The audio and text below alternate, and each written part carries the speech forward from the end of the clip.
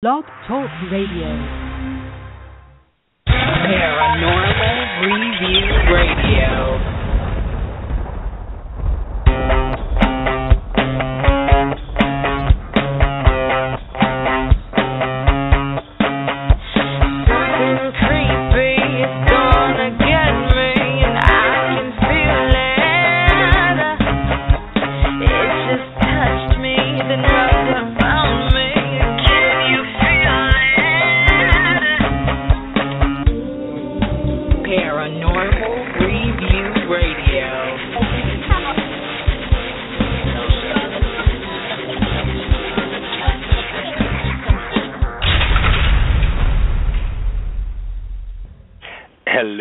Welcome, everyone.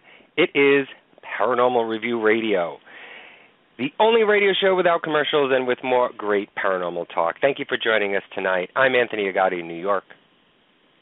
And I'm Luci Liebfried in Chicago. You're listening to one of the highest-rated paranormal radio shows on Blog Talk. No bull, no lies, just a true platform for everyone to share their knowledge and experience. When searching for the truth, good communication is key. Now, our phone lines are open for questions or stories.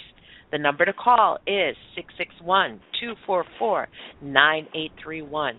Make sure you press the number 1 to get into the queue. We'll try to get to you as soon as we can. Otherwise, our chat room is open so you can post any comments or questions there as well. Don't forget to like us on Facebook and subscribe to our YouTube channel at Paranormal Review Radio. You'll find more articles, blogs, and full show uploads.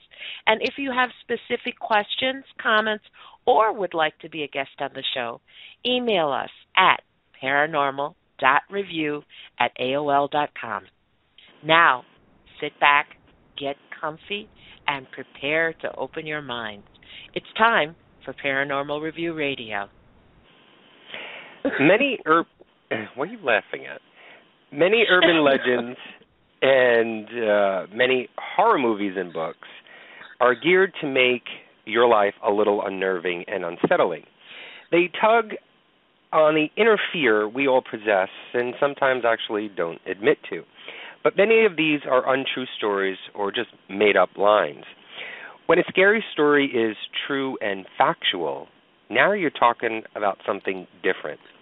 You are now on a completely different level and dimension of unnerving.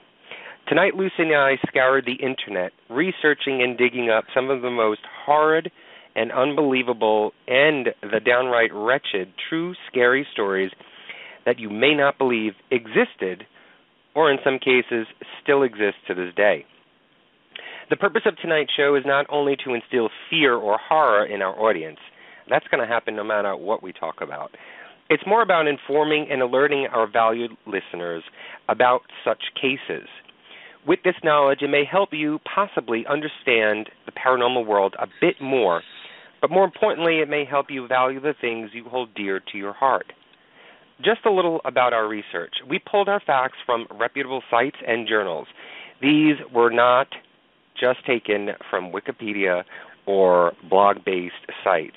We made sure that many of these facts were true and that they were cross-checked with other sites and journals for accuracy. There may be some errors in these stories, so we ask that if something is not believable to you, research it. Go out there and research it for yourself. We'd love to know, and let us know what you find if things come out differently. So with that said, let's begin with some of the scariest true stories and facts in the world. Lucy, without specifics or getting into specifics and details, I know I had given you this list, and we worked together on creating tonight's show. But what do you think about the stories that we're going to talk about tonight? What do you think? What was going through your mind as you were going through them and researching them on your own? A couple of them I already knew about. I mean, a couple of them were kind of like my favorite ones, like especially the Island of the Dolls in Mexico. But there's a couple other ones that I had no idea, And then when I started reading and researching about it, it's like, wow, this is like really, really weird. And then there's a couple. There's one in particular that the more I learned about it, I just kept going, yep, I believe this. So we'll see. Well, what made them believable for you? What? Don't say the story yet, because I want to give out the show just in the first 2 seconds.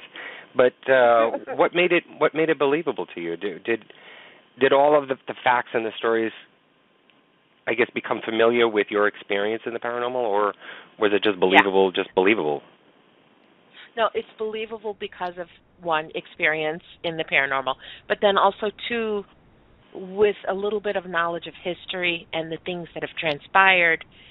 And it kind of makes sense that maybe this has happened, or it did happen. I mean, we always research the land. We always research the history when we go somewhere. And it was kind of like, this one particular story to me was just kind of like doing an investigation without actually going to the site. And I enjoyed that. I loved that. Well, we have 20 scary facts to go over tonight. I can be completely honest. It was a long week for both Lucy and I. Yes. And we did all the research and we got everything together. But it's not perfect, meaning that we didn't memorize everything. Obviously, 20 scary facts to know about all those stories. You'd have to do months and months of research to put this all together and combine it in a way and rehearse it all. So you may hear us reading some of these stories word for word, which I think is actually good because it's showing that we're pulling it from factual information and not just making it up. But some of them, they I don't know. I just after reading it, I pretty much understood the entire story. And can review it, without having to read it at all. So I know we have a list, Lucy. We have 20 scary facts and scary true facts, factual stories to go over. And I know I had put them in a list of 1 to 20. Do you want to, though, go off and pull the ones that you like the most? Because as this is a 2-hour show, I'm not sure if we're going to actually get through 20 of them, because there's a lot to talk about in each of them. But why don't we try and pull the ones that we liked or that were interesting to us, if you want, and we can go from there. Did you want to pull one first? Yeah. Let's go. Actually, the second one that you listed, Tamerlane's Curse. I found this one interesting. Maybe not so much scary, but it was really, really interesting because I didn't realize the extent of, it just, to me, it seemed like a curse. Everything that fell into place kind of seemed like this could be real. So let's get to that one. Tamerlane's Curse. This is, it has to do. Yeah, it's about a just to put it a little bit of in a nutshell, Timurid, who created the Timurid dynasty. And again, I'm not even sure. This one actually doesn't even have the date. But you can Google Timurid. You have the date, actually? I have the date.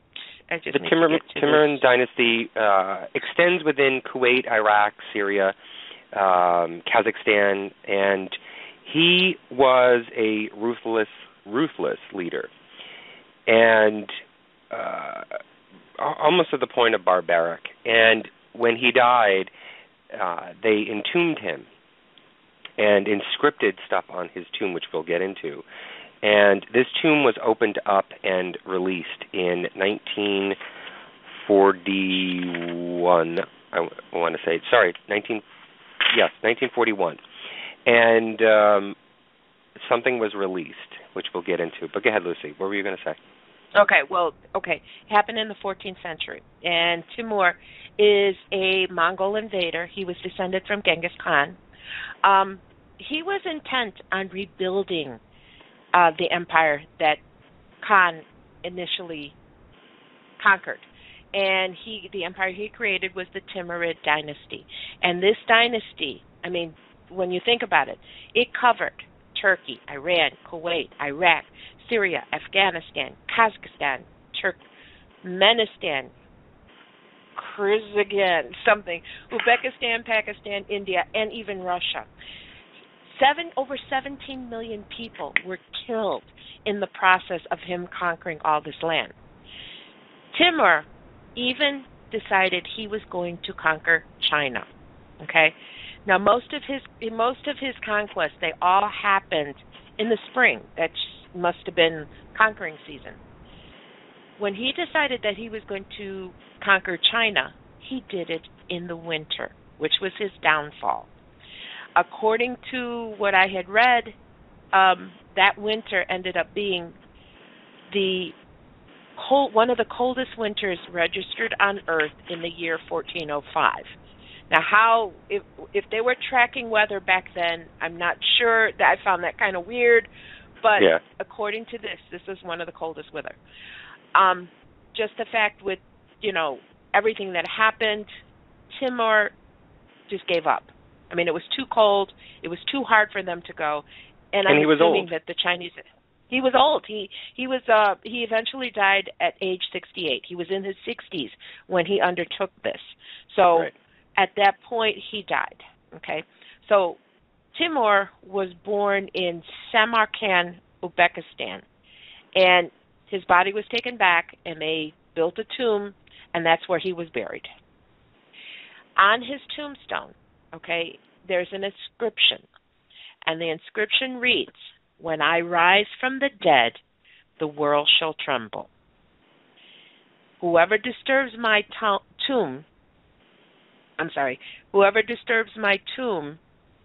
will unleash an invader more terrible than I." And that's what's written on his tomb. So, you have this tomb in Uzbekistan, and it's got this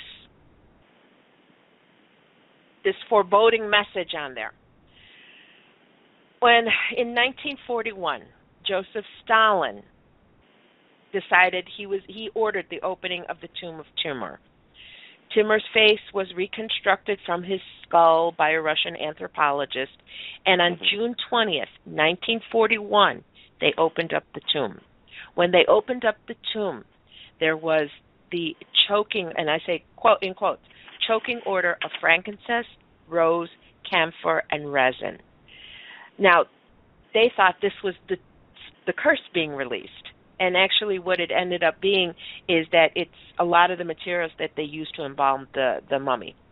Right. Excuse me. Now, before they did this, there were people in the area. There were 3 elderly people and the Muslim clergy in the area. They warned Stalin's people that this tomb was cursed. They also said that a curse would start 3 days after they opened it. Needless to say, Stalin's people never listened to it. Okay, so now this is June 20th when they opened the tomb.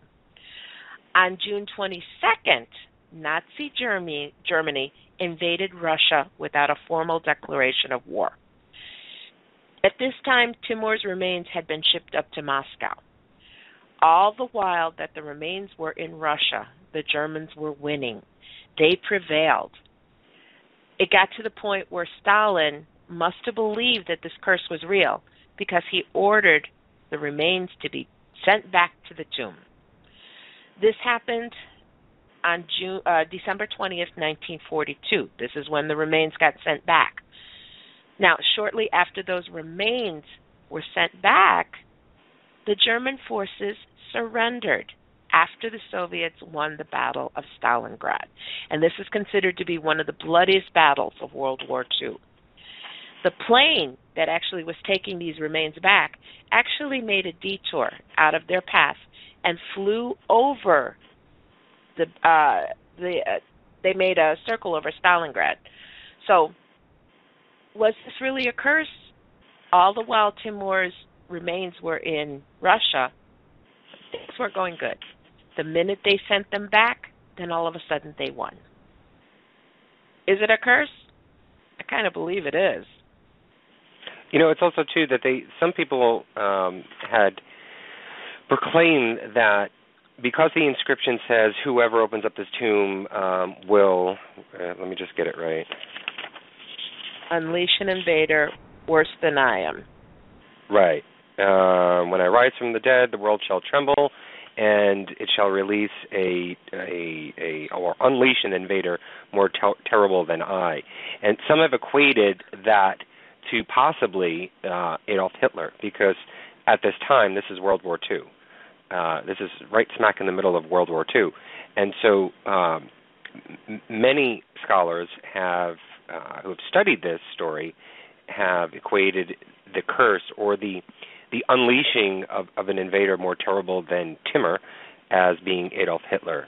And so that's kind of interesting. And nobody has gone back to this case and investigated even further. I believe he's back in his tomb and back in Russia, and nobody has dared to actually open up this box again.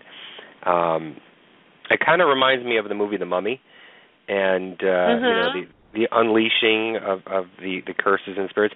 And there's so many stories out there, especially in Egypt, obviously, of King Tut's tomb and all of the curses that lay upon someone who opens up the sarcophagus and releases or handles the body of any of them that a curse is released. So who knows? I don't know if it is coincidence or not. I'm not 100% sure on it, but it's an interesting story, and one probably that you may not have heard about before. And so I thought it was pretty cool. Well, think about it. Think about it in other cultures. When you talk about burial grounds, especially with Native American, when you talk about burial grounds, when you talk about cemeteries, this is sacred land. And in order to, disturb it or to go in there, so, people tend to believe that things happen. So who knows? Is this really a curse, or is it just a coincidence that all this stuff happened? I'm going to say that I kind of believe that it could be a curse. I think Timur got a little bit upset.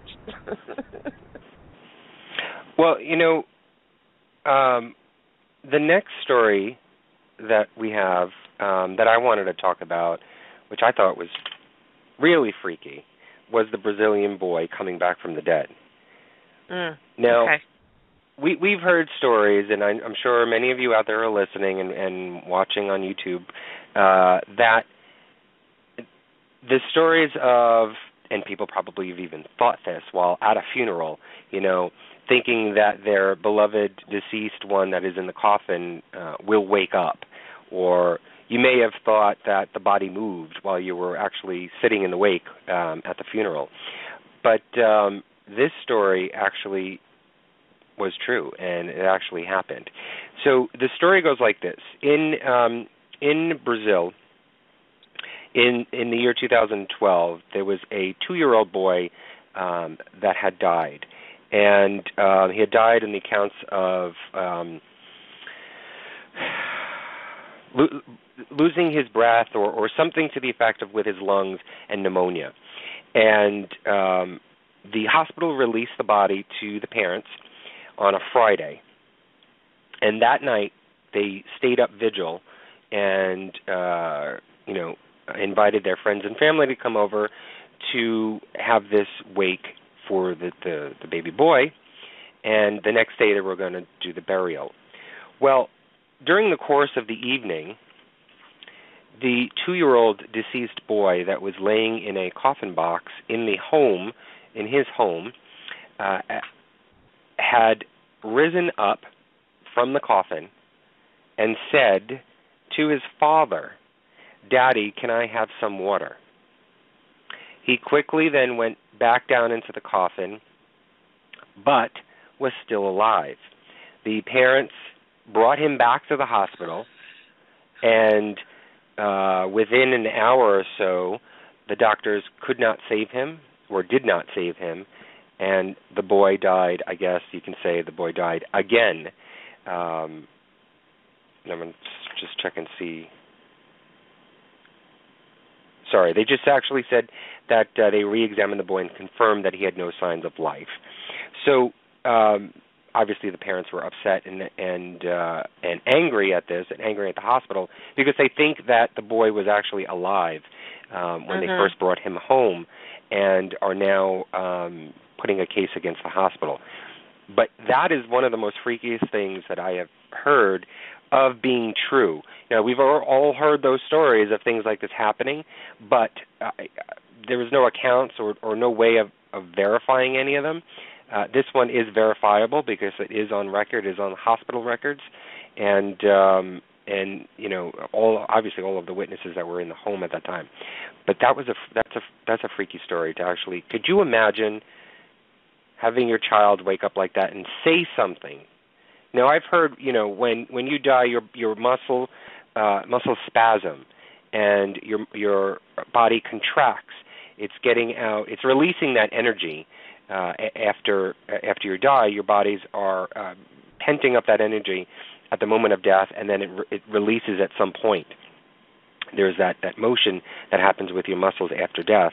But this boy physically rose straight out of the coffin and asked his father for a glass of water. I thought that was freaky. It's freaky, but we're talking about Brazil, okay? And the father is convinced that this is a case of medical malpractice. He said that when 15 minutes after rushing him away for resuscitation, they came and told me he was dead, and they handed me his body. Okay. It's very possible, and the only reason why I say this is because I have had experience with medical treatment in in Mexico. Mm-hmm. Not exactly the best, okay? It's not exactly the same level of treatment that we get here.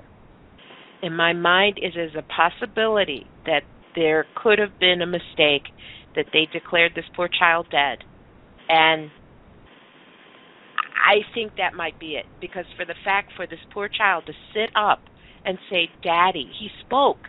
It's not just rigor mortis happening here. This child sat up and spoke. So I think it's horrible what happened to these parents. I mean, I can't imagine this. But on this one, I'm going to kind of side with the dad and said it's very possible this is some kind of medical malpractice. It really is. And I'm only saying that because hospitals in Mexico are really, really dicey. I mean, if you're going to have something done, like I read about all these people that go to Mexico to get, like, treatments and to get, like, plastic surgery and stuff.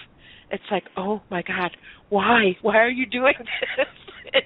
To me, that's more scary. That's more frightening to go down there and get medical treatment than anything else. Yeah, I've heard of stories of people going to Cuba because it's much cheaper. Also, too, going there. But it just, I don't know. Wouldn't all right? Let's just take the hospital out of the equation. You're holding your supposed dead child for the first time as the hospital hands them to you, and bringing them home to then have this funeral in your home with family and friends. Wouldn't you think that the boy was still alive? Wouldn't you feel that the boy was still alive? Obviously the boy had to have been breathing still, and so I don't know. I would assume that you would realize it, that your son is still breathing, is still alive. I don't want to be I don't want to be morbid or anything like that, but have you ever really touched a dead person? Yes. Okay. When my father passed away, this was in the hospital, and they had shut off. He was on life support, and they shut it off. I held his hand all the way until they had to pull me out of there. Yes, you can feel the life leave the body. It's hard to explain. It's something I can't put into words. So I'm assuming because his father, they carried this baby. They carried this baby home. Someone put him in. They cleaned him up. They probably dressed him. They probably put him in the coffin, and it was an open coffin in the front room. Yeah, but then again, I'm not a doctor. I don't know about these things. But it's very possible that I don't know. There is a way, there is a feeling that you get when life leaves the body. You can feel it. And they become cold, and it's just, I can't describe it. I just can't describe it. No, I know, and that's exactly what I was, sort of getting at. You would know if, your loved one is dead. And whether it be shallow breathing, it's still breathing, that you can, I don't know. Maybe I'm reading into it too much, I'm just thinking, I'm putting myself in their shoes and being of sound mind right now, this is what I'm thinking. But, if you're in that moment, you're not thinking clear. You're not thinking No, straight. You're not. So, I can understand it, but it's just, out of all the people that were at the funeral, did not one think or see anything? I don't know. I'm just putting doubt out there. That's me. I put doubt. Sharon just posted in chat. That is why they sat in the parlor with the body, to make sure they didn't wake up, probably. So, and forgive me for sounding dumb, but is this why we call them wakes? Is that the purpose of it? Is that to have the body sit there? I believe so. The idea is to sit with the dead to... I think it was for two reasons. One was so that to see if there was a last chance for life back. But two was to make sure that they were dead. That they were dead. Yeah, it's sort of, sitting vigil and watching to make sure that nothing changed in the moments after quote-unquote death, that they actually were dead. And it was a verification, sort of, vetting to make sure that they were dead back in the day. Oh. This one is a big question. I know this one is horrible. This one is scary just from the thought of, God, what would you do if that happens? What would you do? I have no idea. I would lose it. I would go insane. I can't believe it. So I don't know. That one's got a big question mark for me. All right, so that's the second one. What's your next one? Well, let's talk about the Ourang Medan. I wanted to talk about that. Yes. Go ahead. This one. I have a theory. Well, not a theory, but I have something that I can add to it that's current day, which is interesting. Go ahead. Okay, there's a bunch of theories on this one, but basically what it is, okay? In June of 1947... It's called the Ourang Medan mystery. Okay, of course, I mispronounce everything. In June of 1947, and according to some accounts, it might be February 1948, there is an area that is between Sumatra and Malaysia, and ships traveled the trade routes back and forth. It's called the Straits of Malacca. Right. And ships that were in the area were getting a series of SOS distress signals. And the message was in Morse code, and it came across: all officers, including captain, are dead, lying in the chart room and bridge. Possibly whole crew is dead. There's a few more words that came across. They don't know what they were. They couldn't make them out. And then finally there was one last message, and it said, I die.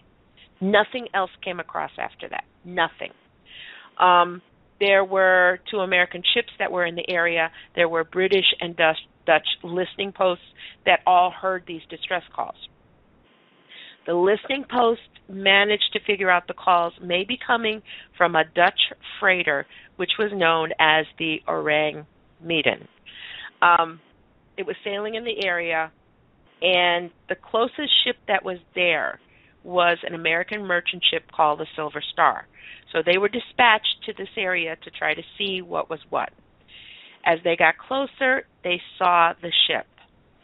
The Silver Star, the American ship, noticed that there was no signs of life on the deck. Nothing.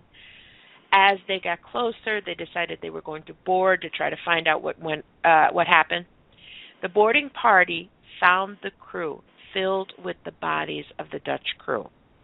Now, all of these bodies had their eyes wide open, like they were staring at something.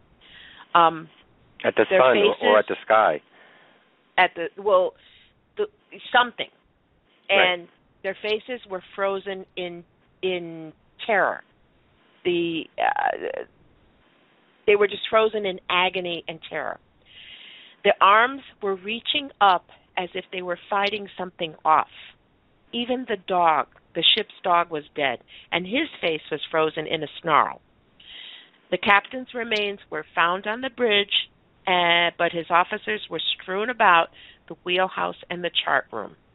The communications officer, the guy who was sending the Morse code, was found with his fingers still on the telegraph. And all of these bodies had all the same look on their face, all of them. The Americans noticed that when they got into the hold of the boat, that it was cold, that it was freezing. But the temperature outside was about 110 degrees. It's pretty obvious to them that these people were suffering a lot when they died. The Silver Star decided they were going to tow the Ourang Medan, but then they noticed that there was smoke coming out from the lower decks. They barely had time to make it back to their own ship before the Ourang Medan exploded with such a force, and I quote, "It lifted herself up from the water and swiftly sank." So, here's where the mystery comes in. What happened? What could kill all of these sailors, all of these people on this boat, where they're all frozen in terror and they're all reaching up like they're trying to fight something off? What could happen? What could cause this ship to explode like that? There's a gamut of different theories out there, from the paranormal to the scientific. And one in particular had mentioned something about the specific cargo that I don't know if they said it was actually found on the boat or not, but they talked about sort of biohazards, sort of chemicals that were in the cargo bay, and possibly that could have set off some fumes that basically killed them almost instantly, or not instantly, but in a horrific way as far as trying to breathe, or nerves, attacking the nerves, and therefore that may have created that wide-eyed, horrid, scary look that all of the dead on the ship apparently had. They also talked about, people have put out the theories about paranormal, that it could have been a UFO of some sort, and the whole gamut of theories that you can possibly imagine are out there. What do you think happened to it? Well, the thing that I find interesting, and I'm part of me, as I get older, I get more suspicious, okay? They mentioned Unit 731. And in case you're not familiar with Unit 731, it is the Japanese, during the war, had this area where they were doing their own type of experiments on people. They were doing them on prisoners, on women, children. People talk about the Nazis and all their experiments. Well, the Japanese also did this, and one of the things that they were experimenting with like nerve gases, like you mentioned, chemical warfare. So the theory goes that it's very possible that this ship was actually carrying some of the gases or something that they had experimented with. Now, why would they put it on, maybe even something like nitroglycerin or something like that? Why would this old cargo ship be carrying this?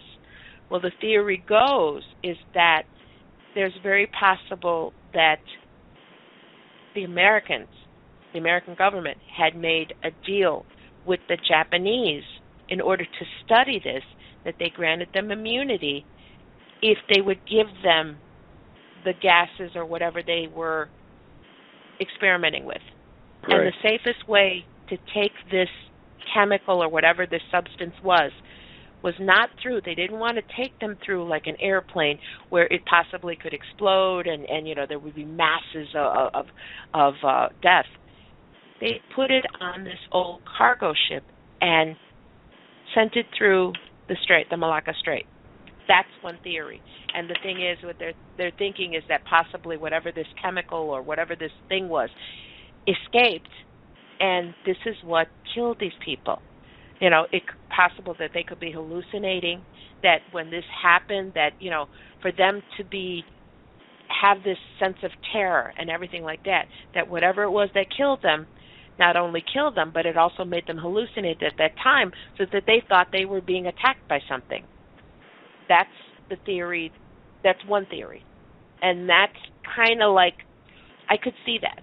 When I read the other theories, this one kind of made sense to me, but I'm not totally convinced of that. No, and what did you have? I think all of the theories have a valid point. The one thing, though, that people are saying also, too, is that it could have been just a made-up story and a hoax, because there's no registration record of the ship itself, of the Ourang Medan. There's no registration record of it, and so there's nothing that they can backtrack to go on, to see who was on the ship or any of that nature. But think about it. If you've got a ship that's not registered and it's carrying something that you don't want the rest of the world to find out, that makes sense. True, it does. No, it does make sense. But as I was reading the story, and I was looking at the map of the Straits of Malacca between Malaysia and Sumatra, and the point of which where they found the ship and towed it to. If you guys Google the Ourang, and it's Ourang Medan mystery, and if you're able to find a map of where the location of this ship was found from the distress call, if you look at it, and you look at the map of where Malaysia Flight 370 was last known to have communication, it's the exact same spot. The exact same spot. So my theory into this being a mystery of possible paranormal nature just rose up a notch a little bit. Yeah. It just, and again, there's coincidence, there's all of that. I understand that. I get that. But I'm taking these two stories and I'm putting them together, and I'm trying to figure out what could possibly. We still haven't found Malaysia Flight 370. We still haven't found. I mean, they just came on the news just this week saying that there was a piece of the tail found in Africa. They know it's from a Boeing 777, I believe, which is the same airliner, but they don't know yet for sure if it was from Malaysia Flight 370. It's just an odd thing to compare to, and I found it really interesting and possibly a story to look into about the Straits of Malacca and what's going on in this particular area. Well, wasn't there a story this week, too, something about that they said the black box will never be found? I didn't hear that. I mean, they said that when they were actually, actively searching for Flight 370. And that's why they tried to do the sonars in the very beginning for the first 30 days, because it sort of sinks to the bottom, and there's no way that they're going to actually find it now because the pinging is not happening anymore. It's only lasts for 30 days in the water.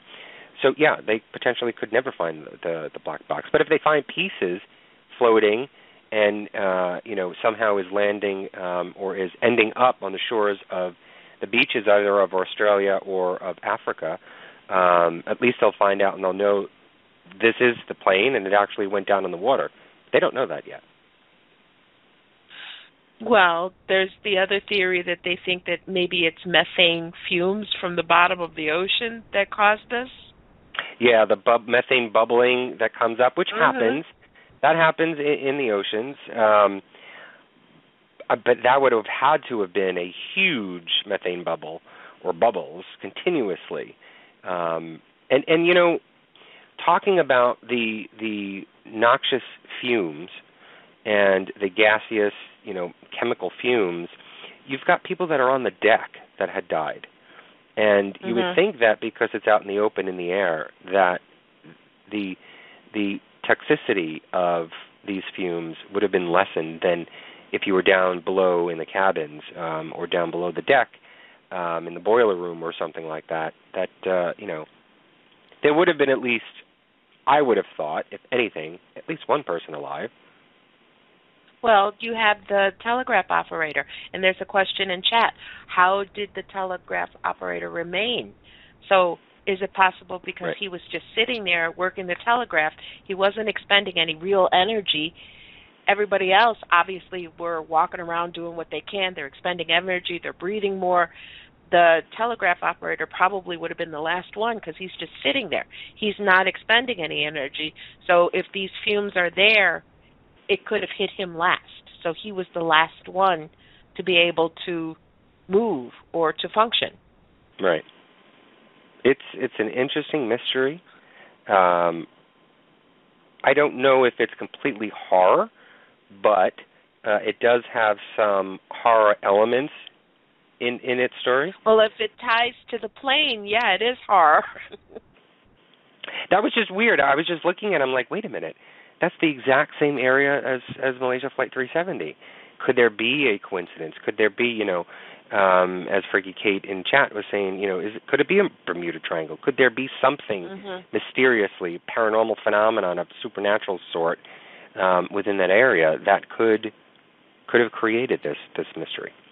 Something to think about. I didn't notice that, but now you've got me curious, and now I do want to take a look at the maps and compare. Take a look. Okay. All right, where do you want to go into next? What's the next story? I'm getting into this now. This one is not so, well, it's horror, but it's horror of our own making. What about the mass suicide in Denham? Oh, yes. I did not know about this. I didn't know this either. And I'm a history buff. You know, even though sometimes I get dates wrong a lot when I talk, but I've never heard of this story or this incident. And this is not, and before we get into it, this is not the only occurrence. When I was reading, there was a lot of this that was happening in different areas, but this one in particular was just horrible. And like I said, this is not anything supernatural. This is horror that is created by man himself. Okay.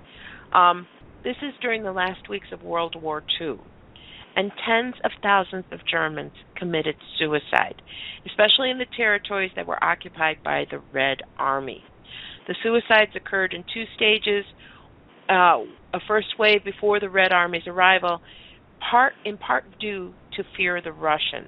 Okay, the Nazis had been spreading propaganda about how horrible they were, how life was going to be. So, of course, they scared the people that lived there. And rather than face, you know, what was coming, families gathered themselves together and they killed themselves. Now, the second wave came after the Red Army got there, and it was triggered by all the atrocities that they did, the executions, looting, mass rapes. In 1945, Denham had between 15,000 and 16,000 people that lived there. Thousands of refugees from the east were also in town, so the population doubled. In late April, when the Eastern Front drew closer, women, children, and elderly men were forced to dig a 3.5-mile long anti-tank ditch. On April 28th, the German flight from the town began. They started evacuating, okay? The Soviet Army got there on April 30th, and at the tower they hoisted a white banner.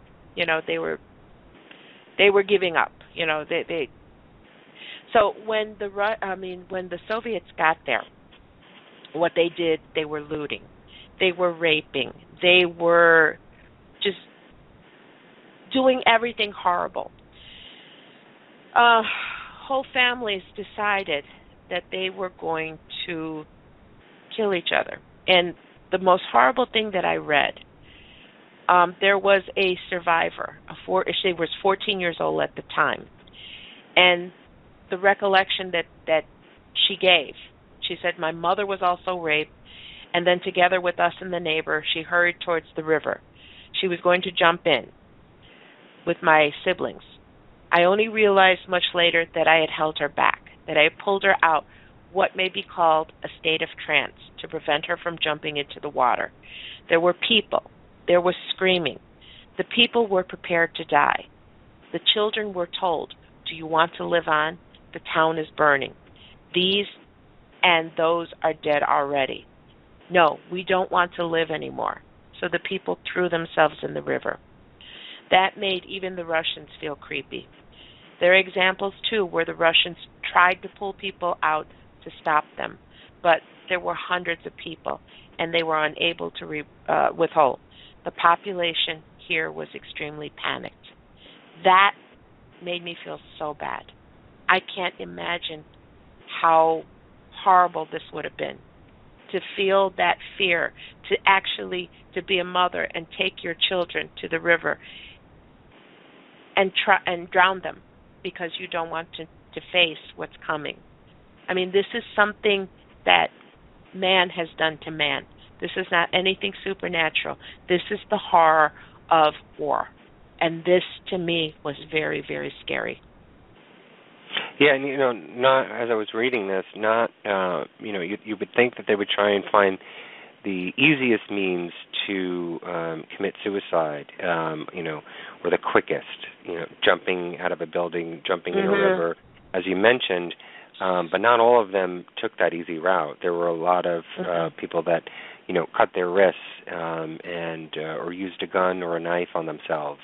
It was happening daily, and as Lucy was talking about, by the thousands, because they did not want to face what was happening during World War II and to their area. It almost seems as though the town was just consumed. You can add any adjective after that or any descriptive word that you want, but they were just consumed, and this is their only way or a means to have a peaceful life is to end their life, which is really sad. And as Lucy mentioned earlier, also too, this was the largest mass suicide, tens of thousands, the largest, but it wasn't the only ones. There were thousands of others in other towns that were doing this. I think mainly in Germany, and there's a list here that they gave us. I'll try and read them. I hope I don't butcher the cities. Stolp had about 1,000. Luenberg, now it's Leborg, had 600 suicides. Grunberg, which is now Zielona Gora, about 500 suicides. In Berlin, there were more than 4,000 suicides. It just, we learn about the atrocities that happened within, World War II and the concentration camps and in the front lines and all of that. But I've never heard of this story of these mass suicides in the towns. I always thought, what were the people thinking about as this is going on in your town and how they would cope. And I never read it in, obviously you don't read this in your history books in school. You learn about the other deaths, but not this. And this puts it a little bit more in perspective for me as far as the state of mind of people going through wartime, in the 40s, and what they had to go through and what they had to deal with. You've got women and children who were left behind by their fathers and husbands and to fend for themselves as they went into war. And this is the only means that they could cope with what was being left for them to deal with, which is a pretty sad story. Well, the thing that I find kind of horrible about it too is not only what happened, but the fact that this seemed to be like a mass hysteria. I mean, never experiencing anything like this. That's got to be scary. That to the point where so many people have the same fear that it just overcomes a whole town. That to me is that is scary. That's a scary fact. You know, I wonder if that would ever happen in this day and age. Do you think there would be a mindset of mass hysteria like that where they would commit suicide? People mass suicides?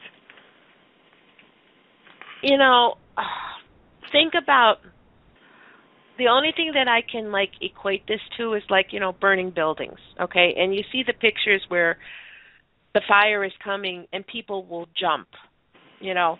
So at that moment where you feel the lesser of two evils, you know, that right. You know that the flames are coming and you're going to burn. You take that chance and you jump. You know, does that cross your mind? You know, like instead of burning, I'd rather fall. So I don't know. I mean, my first instinct, I would hope, is escape. I would think that somehow maybe people would say, you know, we got to get out of here. But then again, you think you've got the old, you've got children that can't move that fast. Rather than suffer what they thought was coming, they decided to end it. So that, to me, I don't know. I don't know. I don't know. I really don't. I can't comprehend something like that. And that is a scary thought, that something like that can happen.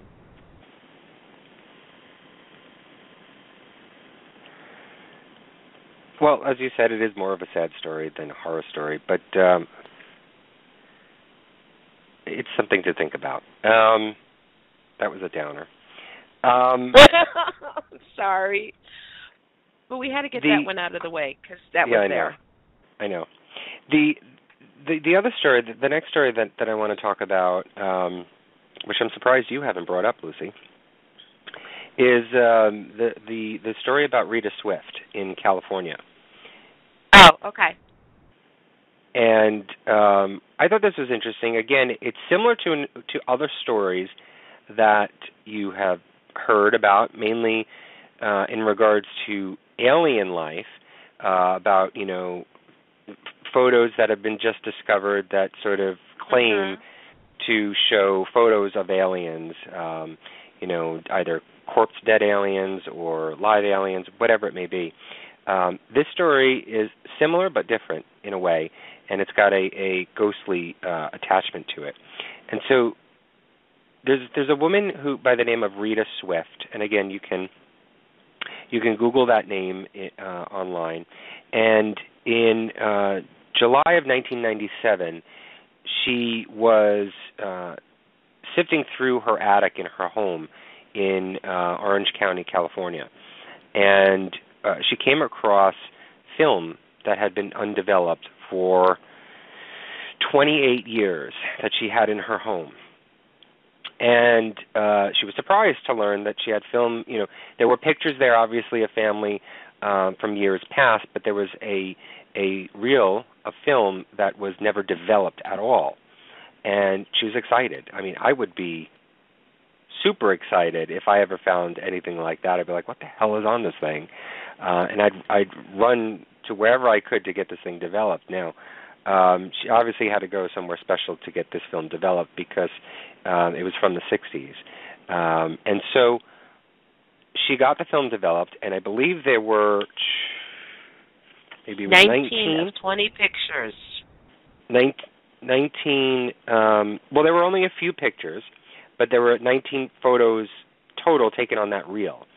And as she was going through the photos, she got up to what she's calling photo 16, which was, I believe, of her daughter, I think. Her 5-year-old daughter, her yes. cat, her swing set, and other backyard pictures. And there was photo 16 had a photo of her daughter standing by the doorway, by the sliding glass door, as I guess leading to the backyard. And this photo 16 was a little strange because she claims that there's this not orb, but sort of this white hazy ectoplasm next to her daughter. And she's not claiming that to be paranormal at all, because she's not sure what that is. It could be the flash from the sliding glass doors when she took the photo. So she's not putting that up as evidence of anything. Photo 17 is where it gets strange. Now, I'm not sure fully, because the research that I found, I didn't see a reason as to why she was taking these pictures if she remembered, but it was photos of her backyard, or photos taken of something that she was taking in the backyard. And in this photo, in the back of this photo, the far end of this photo, there seems to be what appears to be shamans preparing for a ritual. Native American shamans preparing a death ritual, a cremation. And the photos are outstanding to me. They've got this I don't know if she said she had a fisheye lens on this camera, or that was the way that it was developed that way and created this way. So you'll see these photos online where you can clearly see what appears to be Native Americans, a group of them. This is not one or two. This is a group of Native Americans performing, it looks like, to be a cremation ritual from, I believe, the early 1700s. I think that's where this is being dated from.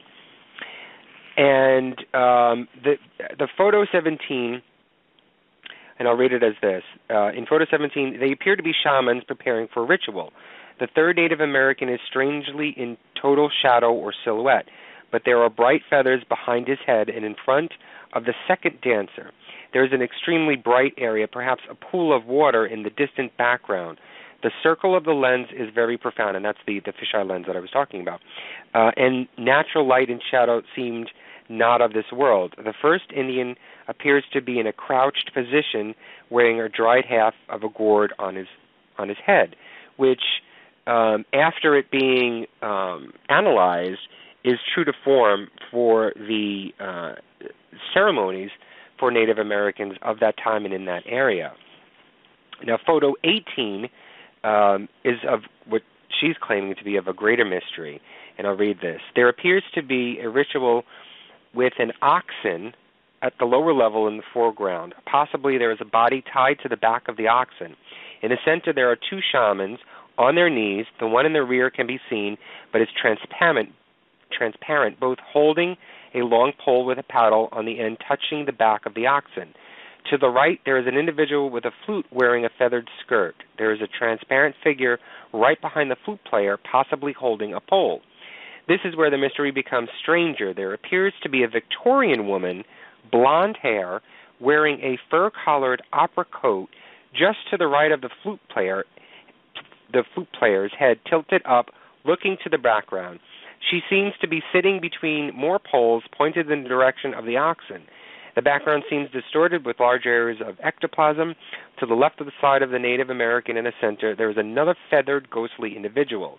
To the right side of the individual, behind the oxen, there is a female on her knees facing the oxen. She is transparent, but her long black hair is touching the ground. She is reaching for a pole structured behind and above her. Some have told me that this appears to be the evil face in the foreground over the oxen's back. The lens circle is still visible, but for some reason fading. Shadow and light are unnatural, exhibiting an eerie scene. So it's not just, I'm sure many of you have seen this online and on social media, where people will post pictures of a possible entity, ghost or spirit form, either, within a window, within a door frame, within a window frame, out in the open, and it is singular. It is one entity. Either it's the face, the whole body, whatever the apparition may be. This is a group of people. This is a group of Native Americans and a Victorian woman of a completely different era, all in this one photo. There's also photo 19, which has and depicts the similar scene, but at a different time, let's just say a different time of that day during that ceremony, where again you've got all of these shamans together, what seems to be a ritual near a body of pool of water, which was never in existence at this woman's house in her backyard. And so she had this analyzed. I'm trying to see where she actually she brought it contacted to. Southwest Museum in Los Angeles. That's it. Southwest Museum in Los Angeles. And they analyzed and researched this photo and found the content on this photo to not have been manipulated or placed onto this film. They also then did some history back on it and named the Native Americans the Chumash, which occupied the land that she had her home, that she lives on, that is at her house, and went through the ceremonial history notes on what they would do for cremation or what they would do with their dead. And as this woman is reading the history, it is exact to the T of what this photo represents. That is alone amazes me, because you don't find that anywhere right now. But she then talks about the story of when she first moved into this home in 1962. When she moved into this home in 1962, she was a newlywed. She had just gotten married.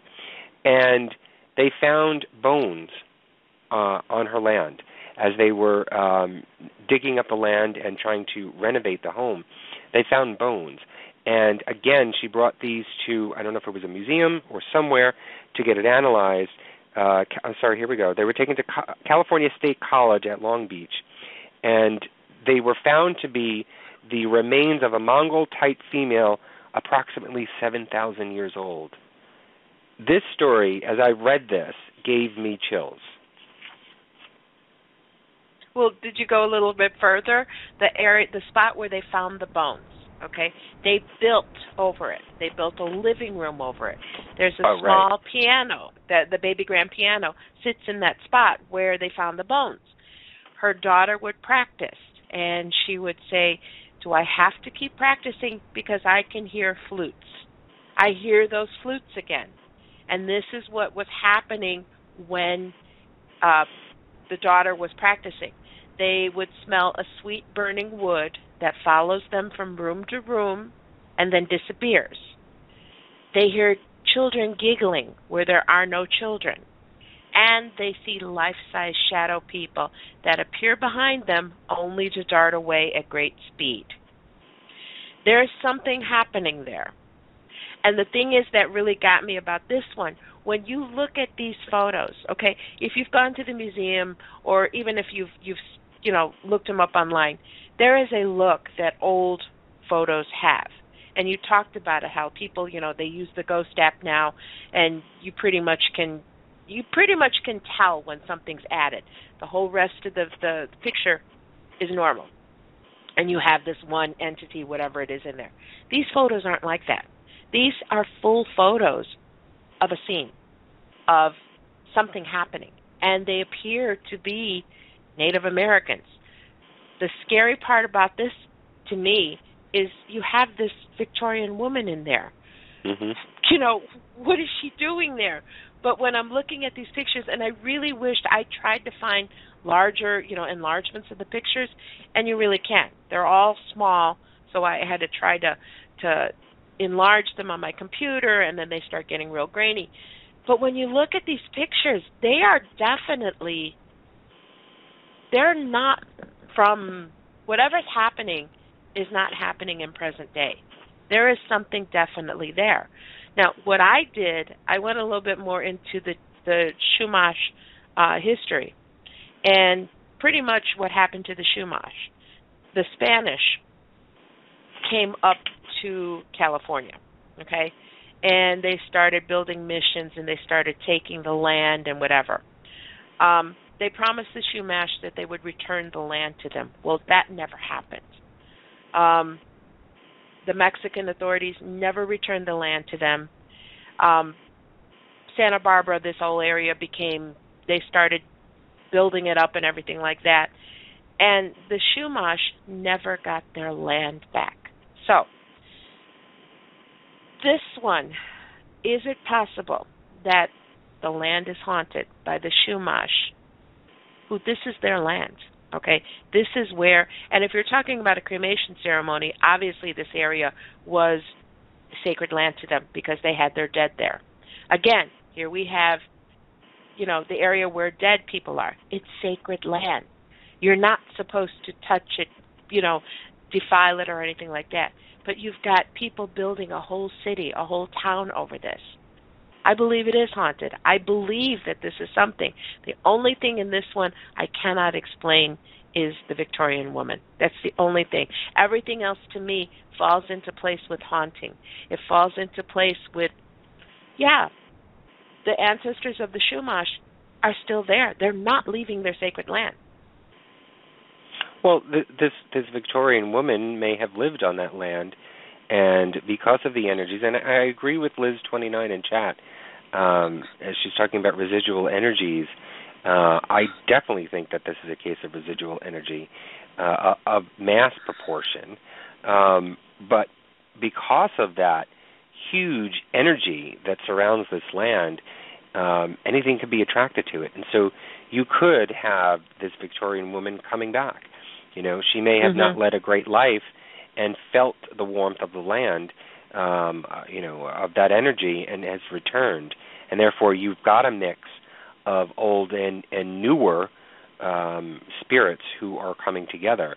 There's many haunted locations out there that, you don't just get the residuals, or you don't get the apparitions of one era. There's usually the mix, and it's because they're attracted to it.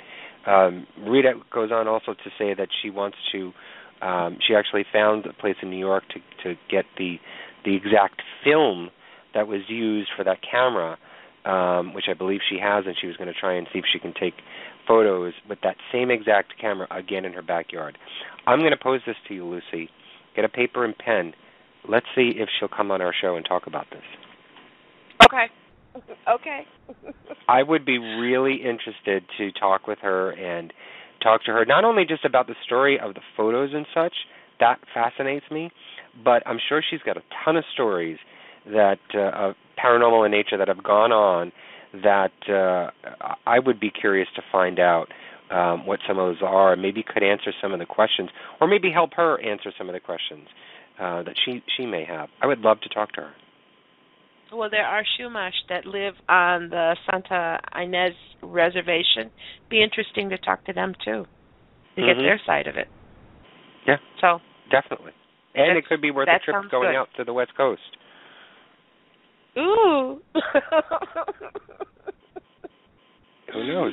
Honestly, see, my first instinct on this one was like, something needs to happen.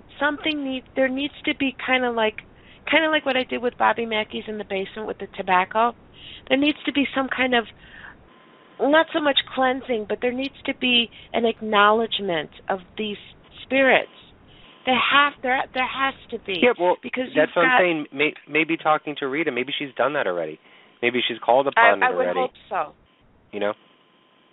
I would hope so. But, yeah, no, that's definitely interesting. I really would like to talk to both sides. All right, I'm going to read this story because I just thought it was funny. I've heard of this before, and I'm sure you guys out there who are listening and watching probably have heard this theory. How many of you out there know the children's song "Ring Around the Rosie"? Show of hands.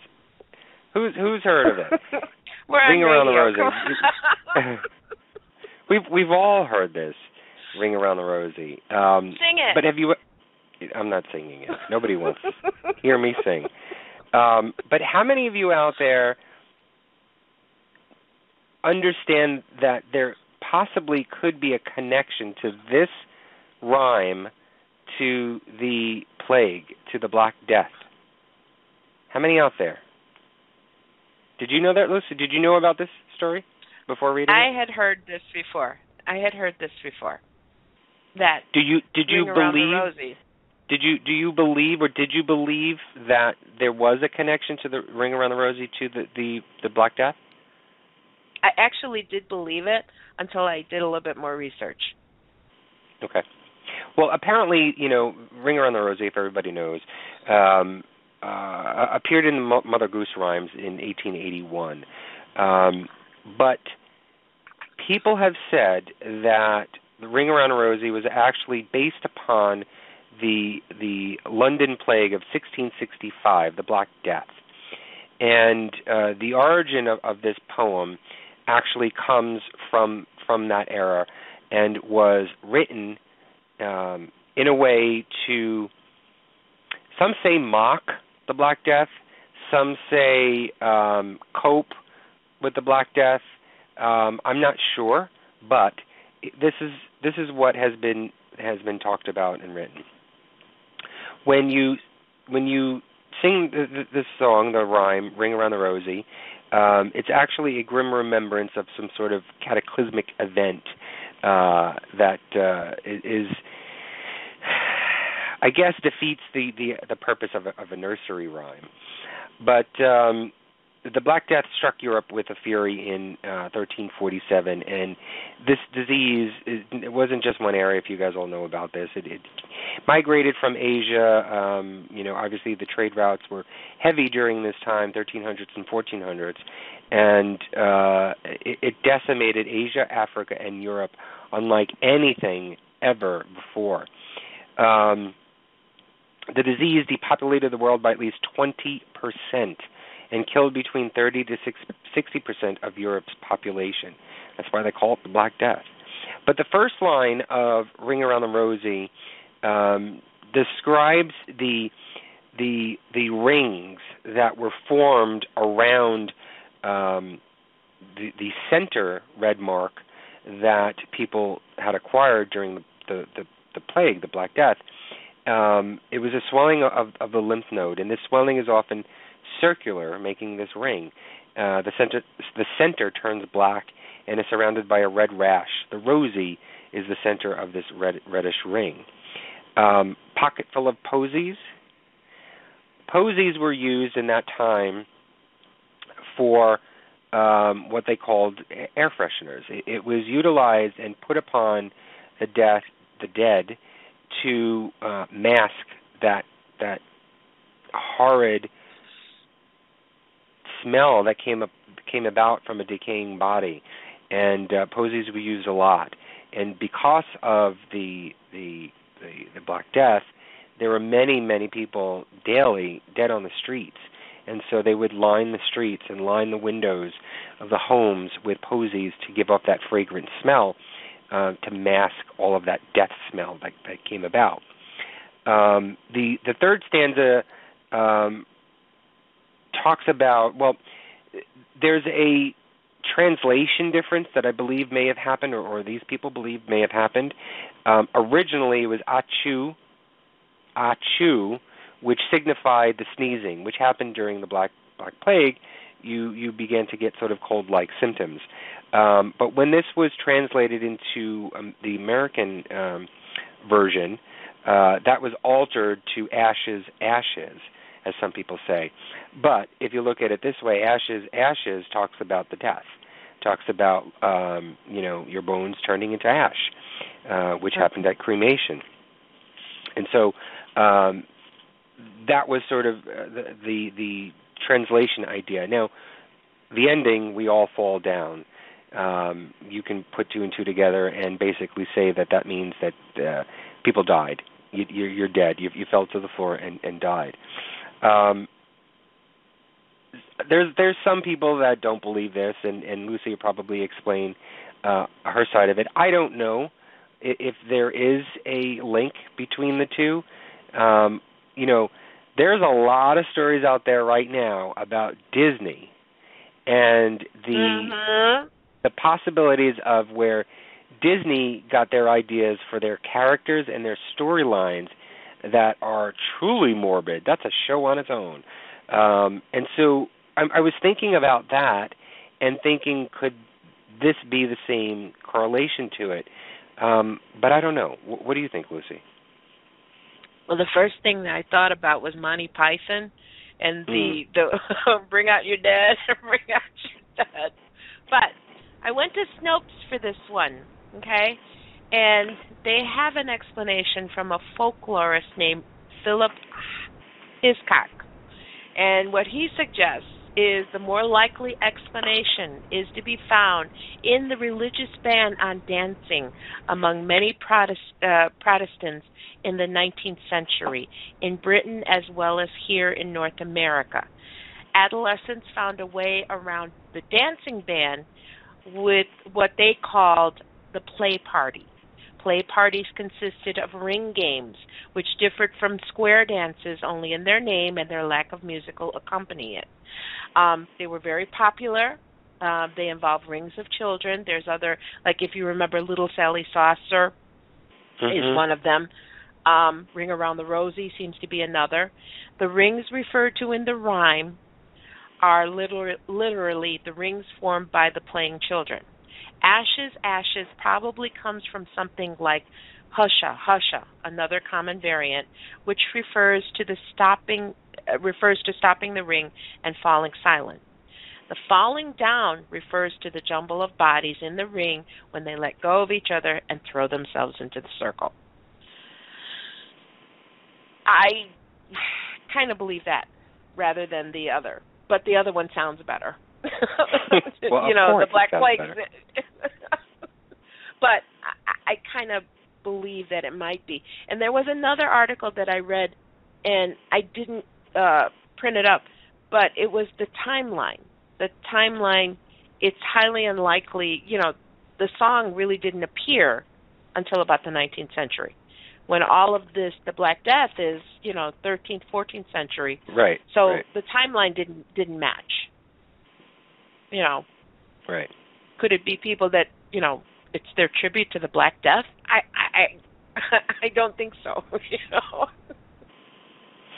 It's something to think about, and like I said, there's a lot of stories out there about Disney, and they went far back to create characters using morbid history as the base for it. So who knows? It could be, it could not be. But I've heard this many, many years ago, and I sort of laughed it off. It was something funny to talk about. It was something that you can bring up in a conversation, and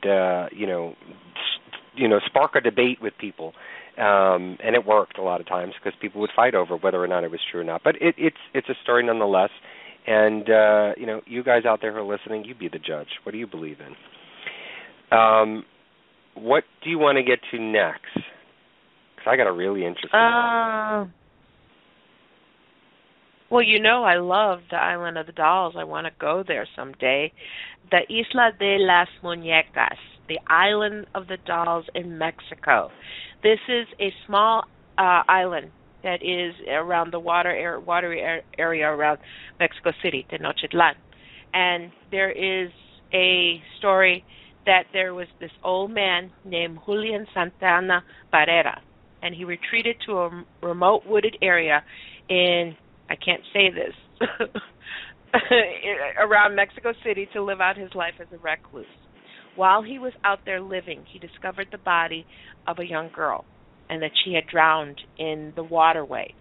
And she left a toy doll behind. It was floating in the canal when he arrived.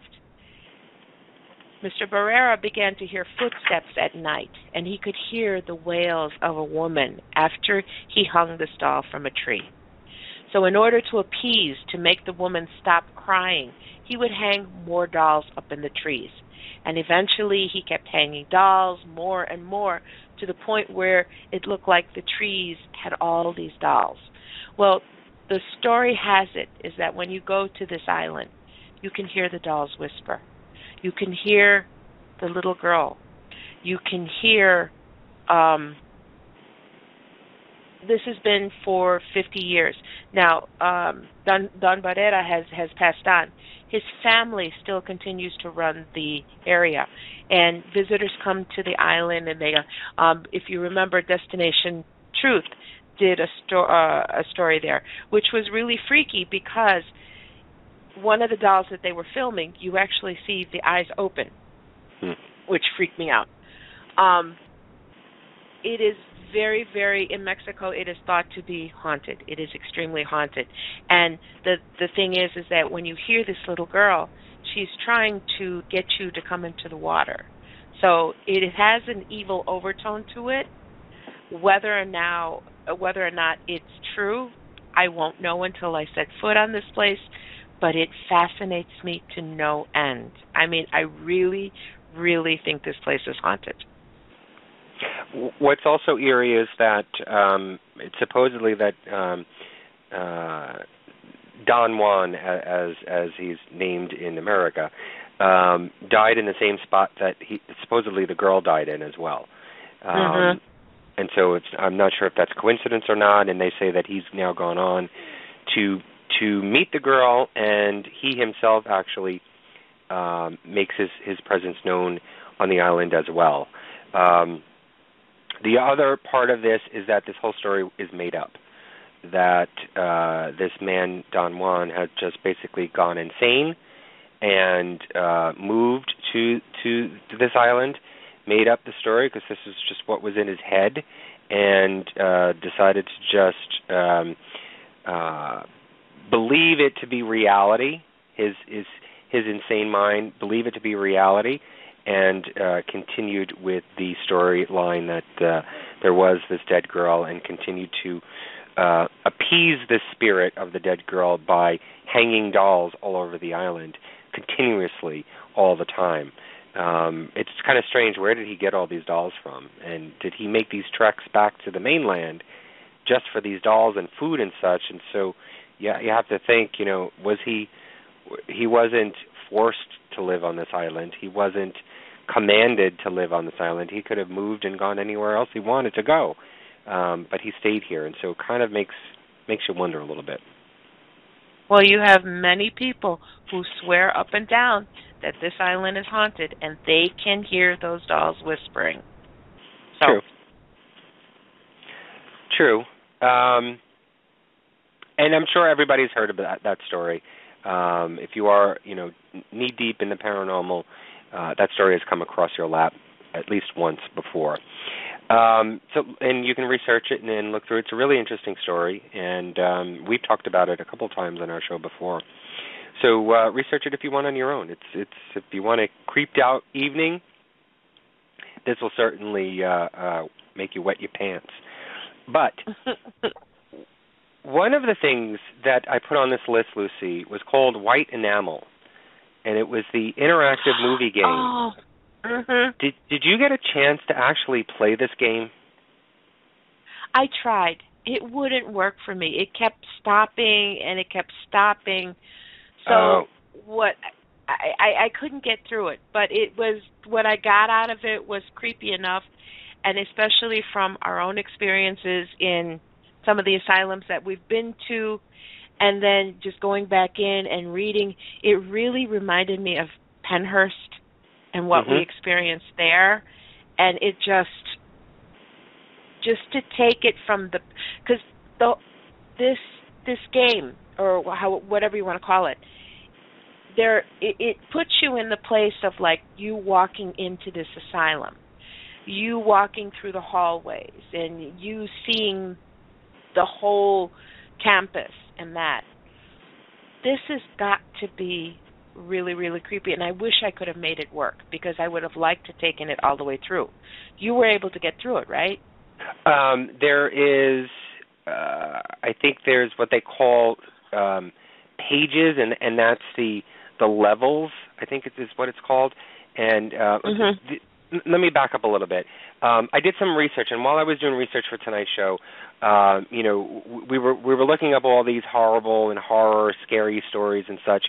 And continually, as I was doing this, a lot of sites were alluding to the deep web, and I'm sure you guys have heard about the deep web. And it's sort of like the underground, the hell of the internet, of the World Wide Web. And it's a place where it's not easily accessible A lot of times you have to go through, sort of.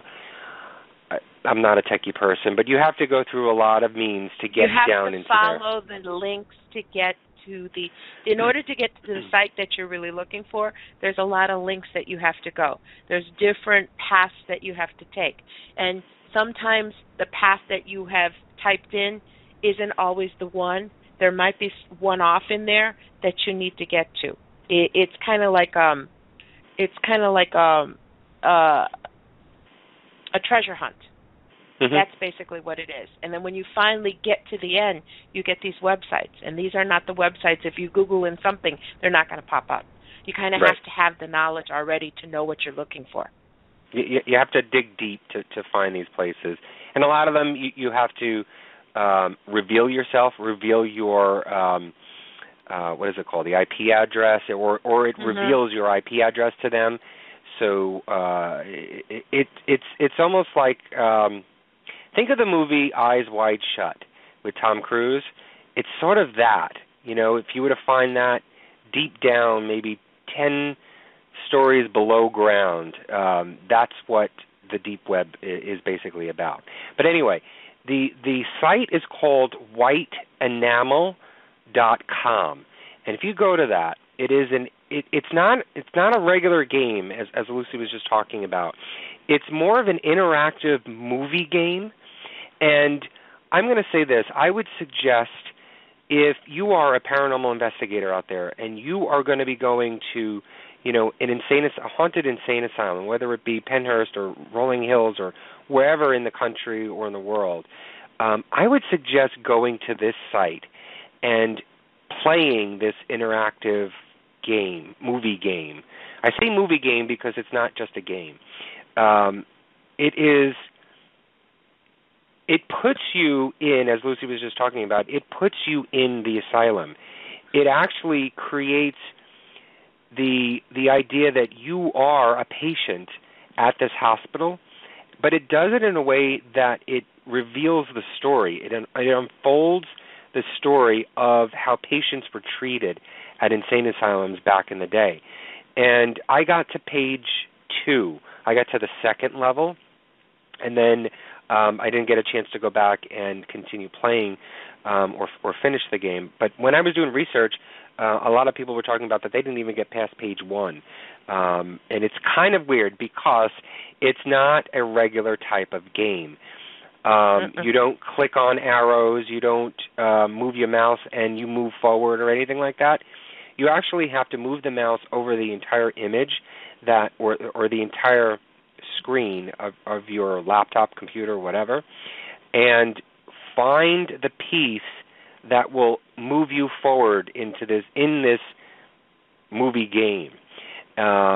All the while, there is audio going on, a distant patient moaning, screaming, glass breaking, and then it will stop at some point. Footsteps. And then it will stop at some point while you're interacting and being interactive in this movie game. It will stop and reveal video to you, real video of some of the hard conditions that patients endured during their time in their stay, and reveal stories of some patients, actual audio recordings of psychiatrists revealing information about a patient. It's sort of morbid. It is sort of horror-ish, but it actually tugged at my heartstrings a little bit. And that's why I suggest people who are paranormal investigators or are thinking about going to an insane asylum to do an investigation, play this game first. You'll get a better understanding of the patients than you wouldn't normally get from a documentary or from just reading something online, because you are being put into that situation and trying to figure out what the hell is going on and what do I do next. And what's also good is that the controller, for lack of a better word, where you have to move your mouse over the entire screen to find that one, if it's a piece of brick, and that's the piece of brick that you tap on to move forward, or a window, whatever it is. That frustration that you feel of moving that mouse over drives you insane. It makes you go crazy. That you'll sit there. When I was trying to leave page 1 to get to page 2, I sat there for 10 minutes trying to figure out what am I doing. I moved my mouse over every single inch of the screen and came to the conclusion. I said, I have no idea what else to do. There's nothing else that I can click on, because I clicked on everything and nothing is moving me forward. And I pressed enter, and enter moved me to page 2. There's nothing that gives you an instruction. There's nothing that gives you instructions on this, but it's really deep, and the images in there. At one point you get freaked out and scared, and then at another point you actually are feeling sorry, and you feel sad and sorrow. So it's a fluctuation of your emotions, which I'm sure is what is going on in the patients in an insane asylum, and so it's really interesting. And I wanted to include that in tonight's show because I thought I think everybody can get something from this game, this movie game, interactive movie game, that may be special to you and can be a little bit different than what I would have experienced or what Luci would have experienced. So check it out, and if you've got time, go to white enamel, like paint enamel, whiteenamel.com. And you don't have to download anything. It starts up right away once you go there. So check it out. You know what? I actually did get farther than you then. I actually made it to the 3rd page. And oh, you did? I did.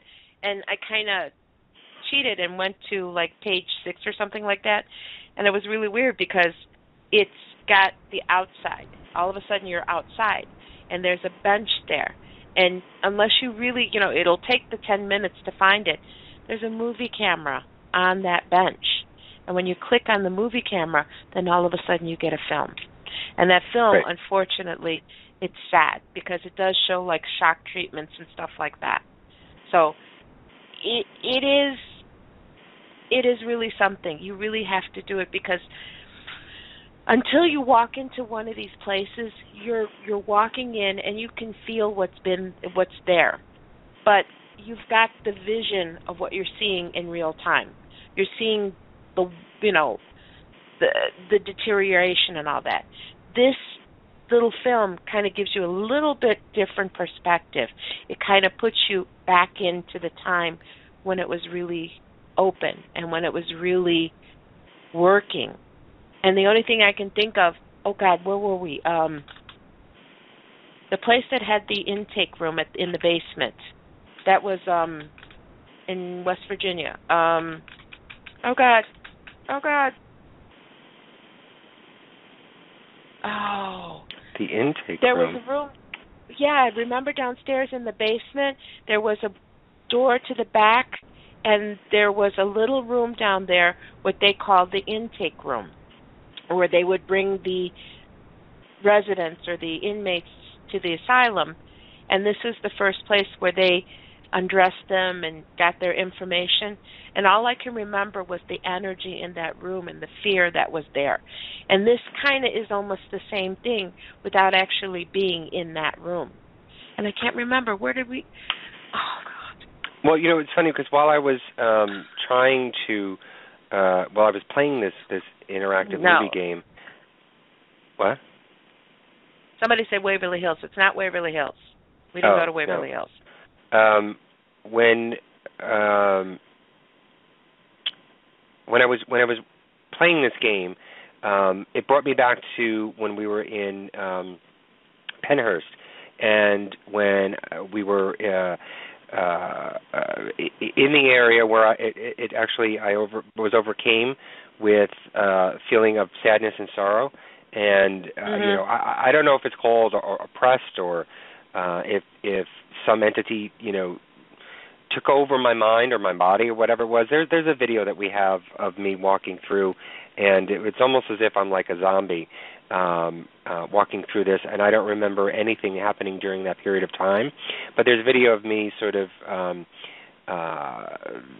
standing still and then swaying back and forth and not of sound mind and very odd, weird. And I remember that feeling during that time, mostly towards the beginning and then towards the end as I was coming out of it, that feeling of sorrow. And while I was doing this game, that same feeling came over me again. And so I recommend this game for people to watch. I mean, even if you're not an investigator or anything like that, and you're interested in understanding what other people had gone through at an insane asylum, it just from the little bit that I played, it really got me.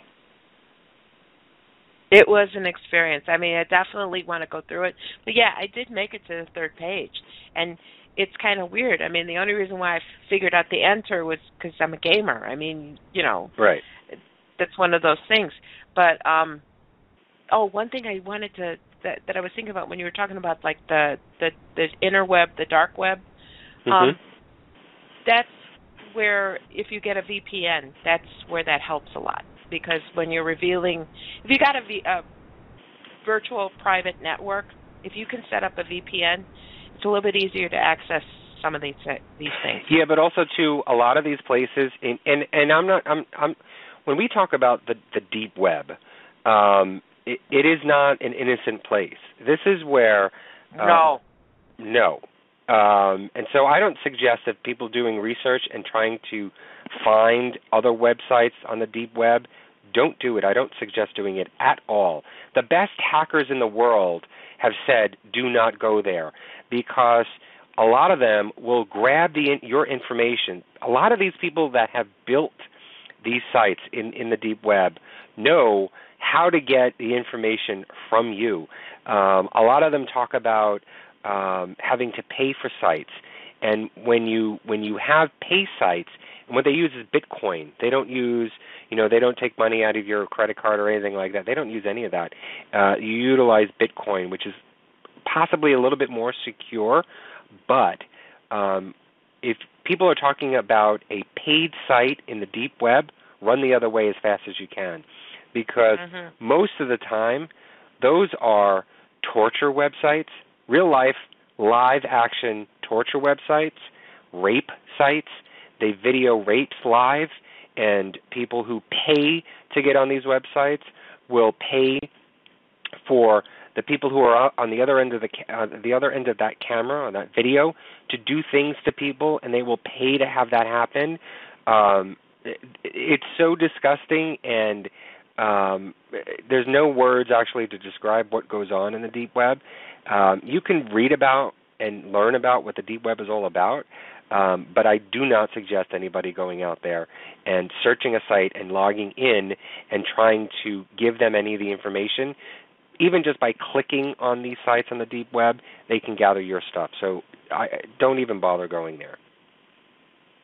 Think of the movie Hostel. When they were killing all these tourists and stuff, that's what they were doing it for, because people would pay to see someone be tortured. This is the kind of thing that you see. So it's this sick is the and reason twisted. by getting it's sick and twisted. Really a lot of weird. these stories, and you can actually go to YouTube where some hackers actually have videos where they've hacked into these hacker sites that were created and did it safely enough so that they can report back and say what's been going on and what people have out there and what they're doing. But from these hackers, they're saying you, the layperson, the normal people out there, don't ever go to these sites on your own at all. At all. Well, the main thing is protect your own IP address. You don't want that out there, because with your IP address, anyone can find out where you're at. Right. And remember when I mentioned the movie Eyes Wide Shut, and I was comparing that to before?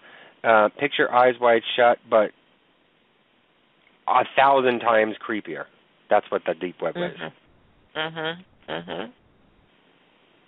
right, what's next on your list? We got 20 minutes left in the show. Holy crap. And we've only gone through half. This one made me sad. It's the dog suicide bridge of Dunbartonshire.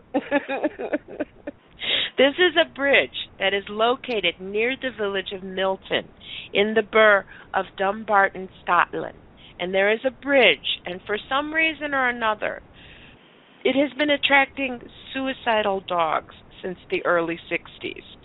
At least 50 dogs have thrown themselves from this bridge. They don't know why.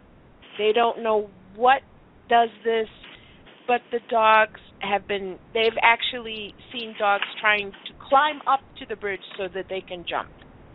The dogs that have survived, there have been a couple dogs that survived, they actually try to get back up on the bridge to jump. The Scottish Society for the Prevention of Cruelty to Animals has sent representatives to investigate it, but even they can't figure out what's going on. Now, basically, I mean, can dogs be suicidal? I don't know, okay? But the theory is that there is something around or near this bridge that is making these dogs want to jump off of it. Excuse me. And the most logical explanation that they could come up with is the smell of mink. Most of these suicides have happened like during the summer, when it's dry, when it's hot. And what the scientists have thought that they occur that when a mink, the little mink, is marking the area with a very strong scent, that scent combined with the bridge wall, because when the dogs are there, the way the bridge wall is, they can't see over the bridge. They can't see anything, so they can't see the water.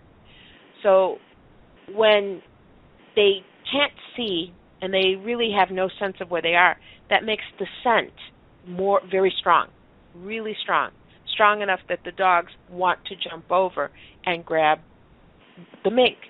And the experiments that they did, they used the scent and in a different area, and 90% of the time, the dogs would run towards the scent of mink other than anything else. So this is a theory that they have. But there is also a theory that there is a supernatural reason.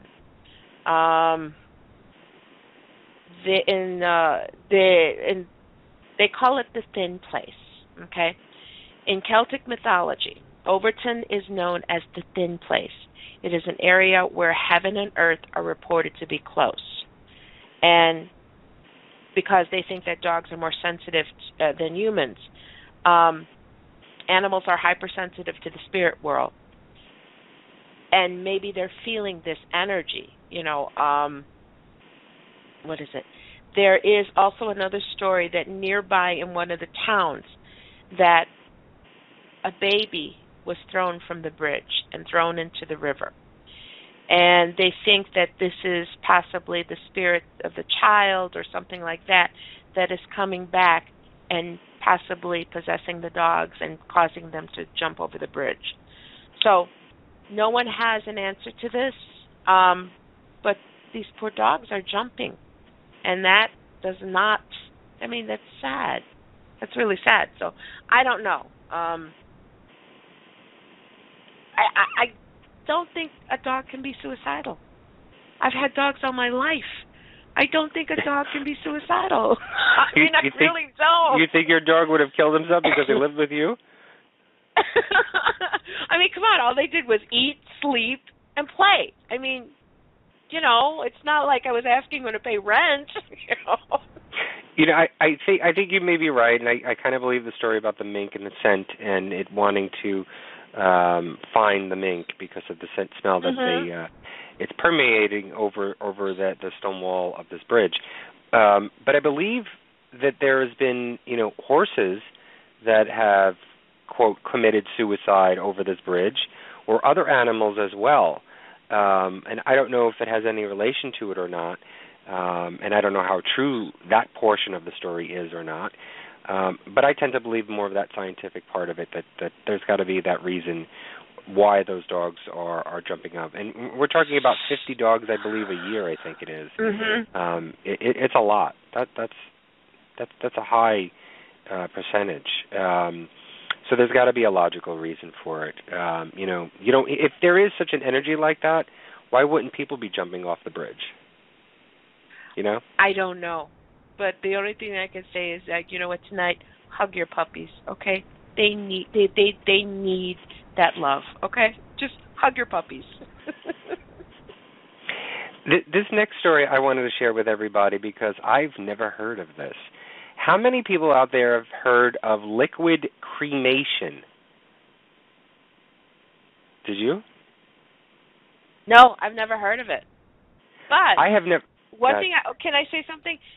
This story tied into the very first story you had on your list, to me. It had a correlation. Yes, which we haven't talked about yet. But liquid cremation, or what's scientifically known as alkaline hydrolysis, is what it means. It is actually liquefying by means of boiling, I believe, the flesh, the dead body, and it is supposed to be the quote unquote greener way of what's the word I'm trying to think of? Disposing of a dead body than cremation, than regular burning cremation, or of just body in a casket. Type of funeral. Liquid cremation, or this alkaline hydrolysis, is supposed to be the greener way, better for the environment. I don't know, and also cheaper as well. And what it's doing is basically liquefying the soft tissues and the soft organs of your body, off of your bones, and draining it. It goes into the ground, and then what they do is burn the bones and crush it to ashes, and give that to you in an urn, just as if you were to do a regular cremation. I have never heard of this at all. I never even thought that this could be even a possibility to do. People have said that that's disgusting about draining your loved one down, it's sort of like boiling them and then just draining them down the drain, sort of like in the toilet. But people who are doing this method are saying, well, when you embalm a body, the blood from your loved one that has died, that's on that table, their blood is being drained down as well, and it's going down, the tubes into the sewers. So it's sort of the same thing, but this is kind of weird. But here's a list of the states that this is legal in: Colorado, Florida, Illinois, so Lucy, watch out, Kansas, Maine, Maryland, Minnesota, and Oregon. It was done in Ohio. I think they tried to do it, but I think they stopped it because people were just disgusted. It didn't seem as as ethically correct to do. But what this story did for me was just stir up a conversation in my head. Is this right? Is it ethical? Is it something that you could conceive doing to your loved one, or of someone that you loved so much to do this to? I don't know. It's legal in Illinois. You think your son is going to do that to you? Oh, yeah, probably. But no, I mean, okay, here's what I read, okay? The process, okay? In alkaline hydrolysis, the body is enclosed in a silk bag, which in most cases is going to be the casket liner. Then this silk-shrouded body is placed inside a metal cage and loaded into a machine called a resomator. It is then filled with a mixture of water and potassium hydroxide and set to 180 degrees Celsius, 356 degrees Fahrenheit. You are putting your loved one in a food processor. That's basically what that said to me. Yeah, you're boiling them. I mean, you're putting them in they crush the bones. They crush the bones to a fine ash. But you're putting your loved one in a food processor. How is this respectful? That's the big. What I read, that was the big.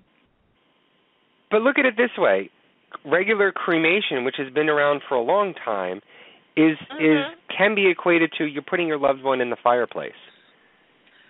If you're putting it in simplest terms, you're putting. I'm not defending this liquid cremation at all because I think it's kind of morbid and weird. I would never do that to anybody, and I hope nobody does that to me.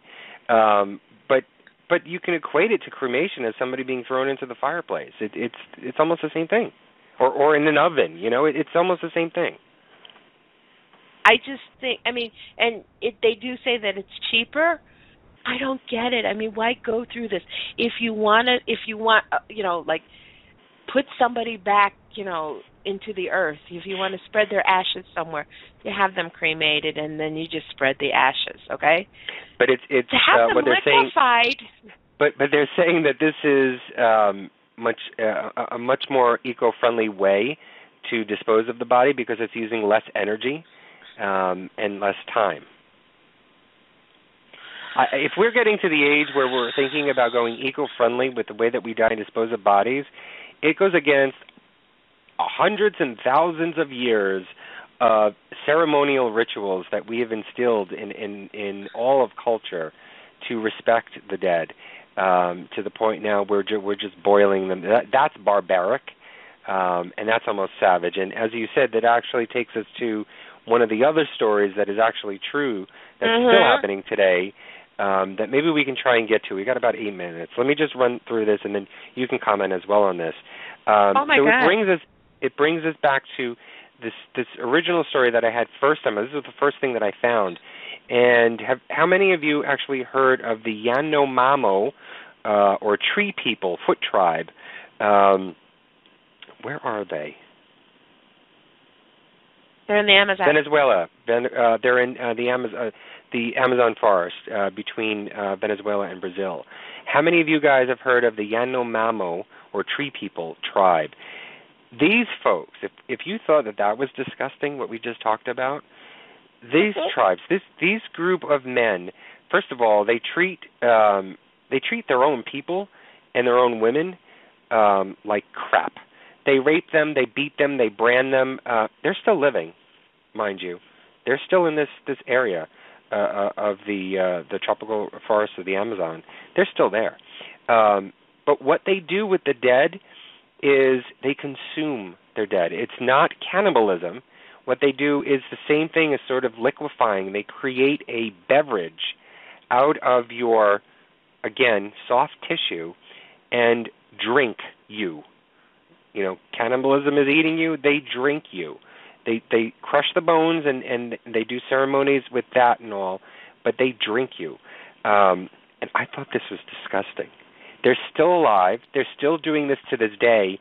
And just to note, there's a bunch of gold miners right now that have been for a while now going to this territory and spreading diseases to try and kill off this tribe. Now, I don't know if that's right. They're not hurting anyone other than themselves, this tribe. So I don't know if that is the correct way to do this, but they're trying to get rid of this tribe out of the Amazon rainforest, and they're going by the whole method of we're doing this for the good of the world and getting rid of these barbaric people. But I can guarantee you 99.9999% they're just doing this to find gold in the area. That's my opinion. Well, that's exactly what it is. But the whole thing is that the reason why these people drink the dead one is so that they can retain the physical and spiritual strength of the person that's passed on. This is such a Jeffrey Dahmer moment. I mean, it's like, so that your loved one will never leave you. Let's boil them up and let's drink them down. So, I mean, this one was kind of creepy, and that's exactly what I thought. And I know it's their culture and it's what they believe, but you know what?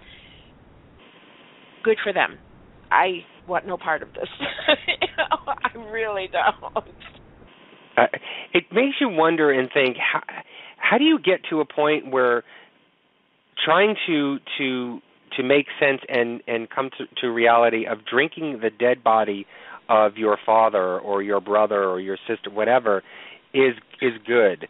You know, like we talked about how when people die, what was the first thing that came to their minds as watching someone die? What was the first thing that happened in that first death? How do you go from that to now consuming the dead for religious reasons? It's kind of strange. But remember, in some cultures, what it was is that, especially in South American cultures, there is the belief that, like, if you consume your enemy, you are keeping them from the other world, and you're also getting their strength. You're taking all of that. So this is a belief that goes across.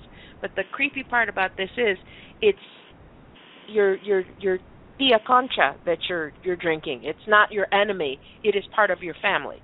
So that's the creepy part of this one. But in South American cultures and those Indian tribes, this happens. Right, I get it. I'm just curious. How does it go from, okay, someone is dying, and then religions take over and create this ritual? That fascinates me. How do you get to that point? But anyway, we've got about 4 minutes left in the show. We probably only got to about 11 stories tonight, maybe 11 or 12. I'm not even sure. So definitely warrants another show on the scariest stories that we've found. They may not have been the scariest. I'm sure there's hundreds more out there. You guys can search out on your own and find them as well. We found these for tonight's show. We've got more. We've got really interesting stories to talk about. So maybe there's going to be a part 2 to this. So check it out soon.